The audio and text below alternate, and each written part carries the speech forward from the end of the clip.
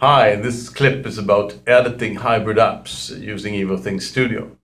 This specific app is about BLE and scanning for BLE devices. So it carries a native part with a BLE radio and a UI made from HTML5. We'll look at the project here. There's a project window. And what we want to do is to add it to Evothings workbench. So we take the index file and we put it right here so it shows up on the top of the list. Then we have two clients, two apps that are connected to the workbench. And as I press run in the workbench, you'll see that the project is loaded onto the devices. So you can see exactly how it looks both on iOS and Android at the same time. And the customer was unhappy with the start scan button. We wanted it to be green because start means green. So we'll go back and edit the index HTML5 page here, change the class to green instead.